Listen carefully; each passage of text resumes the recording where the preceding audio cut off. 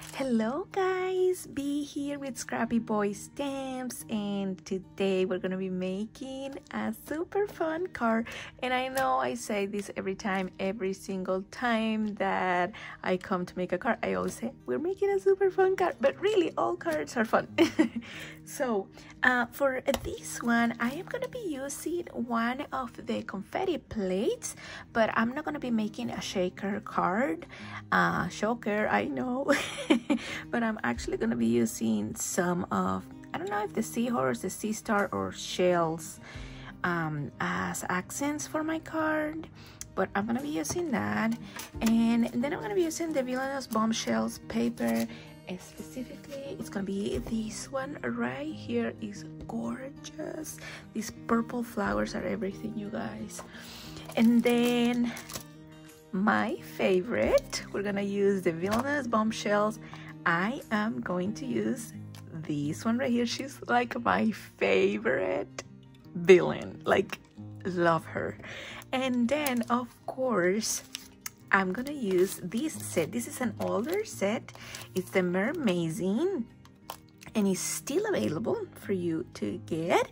And if you are a fan of this girl right here, this one right here, this set, you have to have this set. Like, oh my gosh, I love her. But I'm gonna use her right here. If I don't use her, I think I'll use her. We'll see what I use, but I'm gonna use one of those. And then I have the Fairy Tale Stagecoach mini album that I'm gonna use as the front of my card. And let's go ahead and get started. Okay, so here I have all the pieces that I have cut with the Stagecoach mini album. Here's my card base. This mini album was already explained by my teammate. I think it was Brittany, and I am going to link it below so you exactly see how she put it together. It's very easy to put together if you follow the backside of the cardboard piece where the die comes. Very easy. I will speed through this part a little bit, but you'll be able to see what I am doing, and I will try to explain a little bit also of what I'm doing. So let's go ahead and build our carriage. So here I have the biggest or the largest die. Is not the stitch one. For this part I am using wet glue.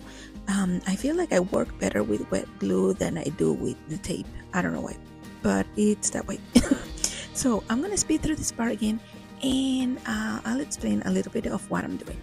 So here I'm just adhering the biggest one, like the die, and then this one is the stitch one, and I'm just adding glue and adhering on top of that pink cardstock that I already glued down.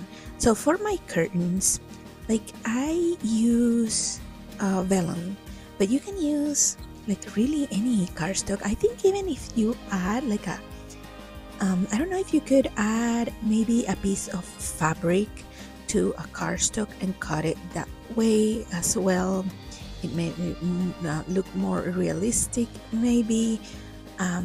You can also do maybe holographic paper for that cardstock. It will look nice as well. And now here I am adding the top part of the carriage, and you'll see that when you cut it out, the heart comes out as well, and you can cut that in different colors as I did here. The same with the outline here of the door and the window. You can cut it different colors. Make sure that you don't get rid of those two little pieces and the little piece in the middle, so you can actually use them here, unless you want maybe transparent doors. I don't know. You can also this part, like where the coach is, you know, like the carriage that where people sit inside. I don't know how that part it's called, but that part you can turn it into a shaker as well, and it look really pretty. I don't know, I love shakers, and I always find ways to turn things into shakers. And then here I am just gluing my wheels. I realize that the wheels are not exactly the same position, but we're gonna roll with it. It looks nice, I think.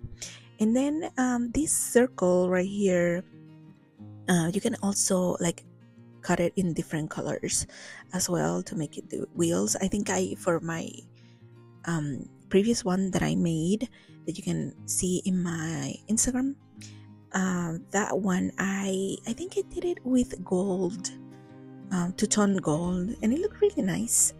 And then you have the little door handles that are absolutely amazing. They're so cute. And then when you cut these little circles, you're gonna have a bigger circle and a smaller circle. So the smaller circle you need to cut twice, and also the biggest one. And I put them on the lamps and on the wheels, like in the middle of the wheel. But here's how it's looking so far, and I'm gonna put this aside and we're gonna go ahead and stamp. As always, for my stamping, I am using Memento Tuxedo Black ink. I'm gonna color these as well. We're gonna color it together. Make sure that you look on the right upper corner of the screen, and that is where I'm telling you what markers I am using. I am coloring with Copic markers. I feel like for her skin I went to purple. It doesn't look bad, but I feel like I could have stuck to maybe the more gray blue violets, like the 23s, the 30, around those numbers that are more gray. But I think she turned out good, even though it's too purple. I think her skin turned out too purple, but I like her. Let's continue coloring. I'll see you at the end.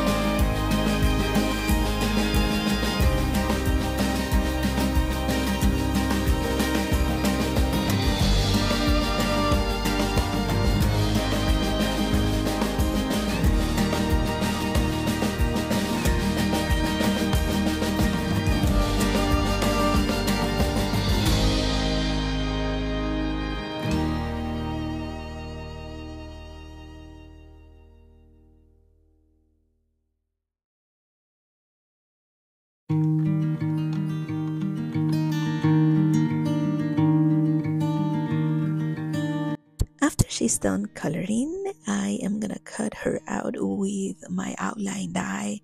Guys, I cannot stress this enough. I know I say it every video, but get your outline dies. I didn't have the one for the mermaid, and it's just a pain to fuzzy cut.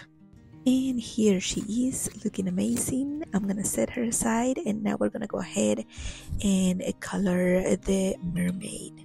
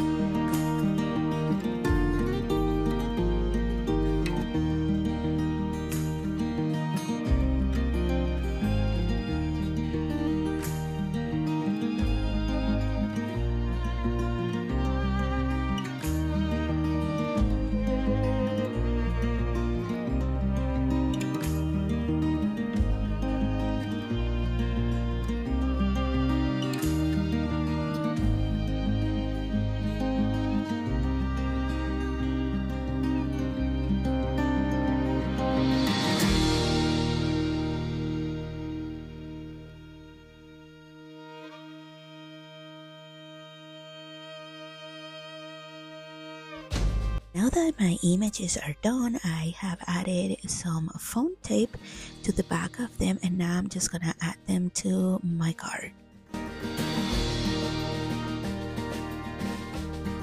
Here I'm also adding my sentiment with foam tape, and you'll see that I have used one of the plates, this one that I think I showed you at the beginning, and I have cut some of them in gold glitter paper, and then I'm just gonna add them around my car, a few here, a few there, using my Burley Art glue. And this is how my car turned out. Thank you guys so much for watching. Make sure that you give this video a thumbs up, subscribe, and I will see you next time.